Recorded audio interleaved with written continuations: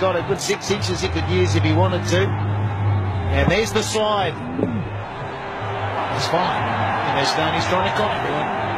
Well, I think Stoney obviously saw the frame before where he was on the line, but it does take a little bit of time to get the gloves back to the stumps. That's definitely on the line, but he was very quick to get some portion of his foot just back. You can see there. Right, I'm not sure you can tell much from that. I think we need to go back to the last replay. This is the one. There it is. Now then, does he get some...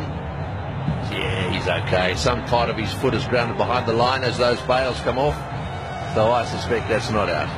Plus, he looks worried, mind you. Well, I think he's worried because of the Donny reaction. He's got a good 6 inches he could use if he wanted to. And there's the slide. It's fine. And there's Stoney's trying to con it.